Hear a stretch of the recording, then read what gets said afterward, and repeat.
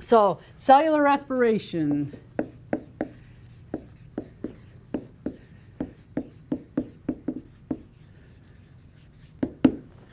The formula, or the chemical reaction for cellular respiration, we take glucose in the presence of oxygen, along with a lot of enzymes driving these reactions. You produce carbon dioxide and metabolic water as two products, along with the production of energy. The cellular respiration is happening in an organelle called a mitochondria. And do you remember the nickname for the mitochondria? Powerhouse. Powerhouse of the cell. And it's the powerhouse because it produces this energy. For every sugar or glucose molecule oxidized, you get 36 to 38 ATP. Now, when we were looking at photosynthesis, there was some chemiosmotic phosphorylation, some ATP production there, but during the light reaction, that ATP, chemiosmotic ATP, got used in the dark reaction. So a plant cell will not use this ATP for energy. A plant cell has mitochondria, so it will burn its own sugar in the mitochondria, producing the energy that it needs. So how do plants make their own glucose? How do we get glucose? Or how do animals get glucose? Yep, we eat it or we consume it. So it gets into our body and it has to get into our cell. So I'm going to draw a picture of a cell here. And of course, what's this line represent? Cell membrane. And describe a cell membrane. Yep, and here's one of these embedded proteins, is a carrier protein. And just the definition for a membrane itself, we're going to be talking about membranes that have these channel proteins that allow that hydrogen ion to rush through and phosphorylate an ADP, making ATP. So out here, outside the cell, is your glucose is there because you ate it and it gets absorbed in the body, goes in the bloodstream, and it's out here in the tissue. It's got to get into the cell, and it gets in the cell by facilitated diffusion. A carrier protein grabs the glucose and flips it into the cell. And if you just remember the law of diffusion, that going from an area of high concentration to a low concentration, facilitated diffusion, it drives that way. Now, as soon as glucose would get in high concentration inside the cell, it would just go the reverse way.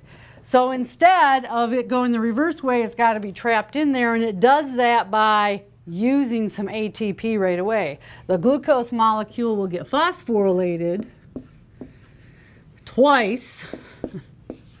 I'm just drawing a phosphate group on there, and that holds it into the cell. This phosphorylation is the beginning of a process called glycolysis.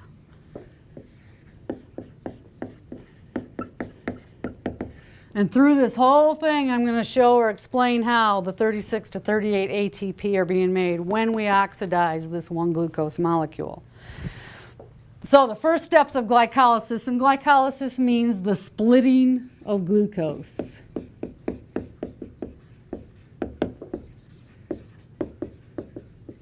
So that glucose molecule needs to be split before it can be broken down into the energy.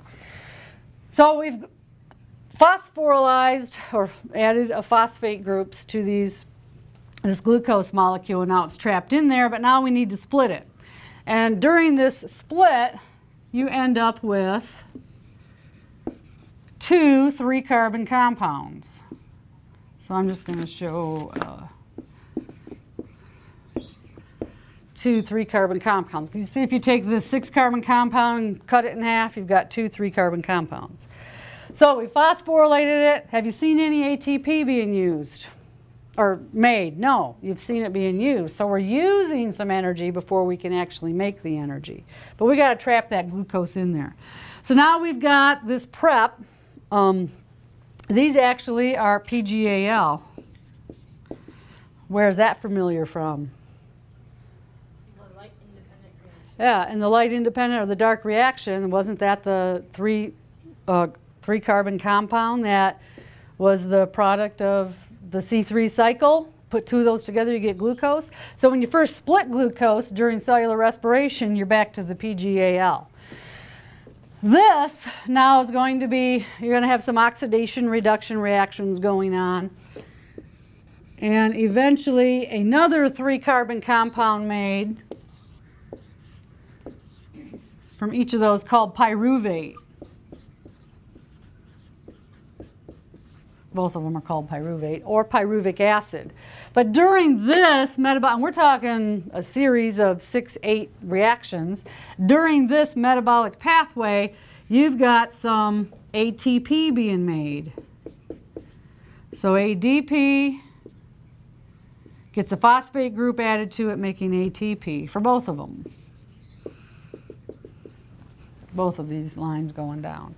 Have you seen any oxygen being used? Have you seen any hydrogen ion channels driving the reaction? No. So this is our first example of the substrate level phosphorylation. So we just saw that substrate level phosphorylation. It is an anaerobic process. Glycolysis is happening in the cytoplasm. It's an anaerobic process. It doesn't need oxygen to occur.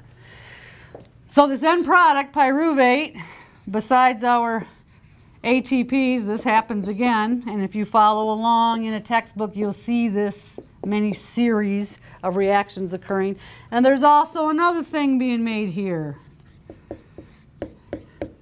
Nicotine adenine dinucleotide, the NAD, gets reduced down to NADH. So we got a lot of stuff being made here, going from this original glucose down to here, the pyruvate. But that's quite a mess right there, so I'm going to erase it. And we're just going to list it over here. So during glycolysis, we had to use 2 ATP here, remember, right here? So we had to use ATP. So that's not going to be in our count. So down here we had 4 ATP made by substrate level phosphorylation totally. So if we use 2 here and we have 4 here, what is the net total of our ATP made by substrate level? 2. 2. Yeah, wouldn't you love to have your gross pay versus your net pay? But we used 2, we made 4, we only have 2 net substrate level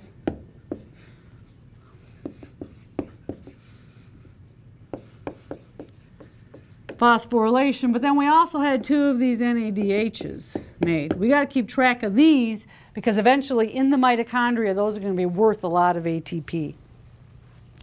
So now we're down here to pyruvate. If there's oxygen present, this will continue into this total cellular respiration, the total oxidation of a glucose molecule, which I'm going to do right now. If there's no oxygen present, I'm going to talk about a fermentation process that occurs here in the cytoplasm. So let me erase this mess. Just remember that happened. So we've got our C3 compounds. There's 2 of them there, and that's pyruvate, also called pyruvic acid. So I'm really going to exaggerate this mitochondria because really it's only that big. But if I drew a bunch of stuff in there, you wouldn't be able to see it. So drawing my mitochondria, it's got that inner membrane with its folds called the cristae. On those folds are these embedded proteins, part of the electron transport system or the electron transport chain. The ETS or the ETC, electron transport chain, electron transport system, they mean the same thing. That's this. And then we've got a channel protein that's going to allow for the hydrogen ions to rush through.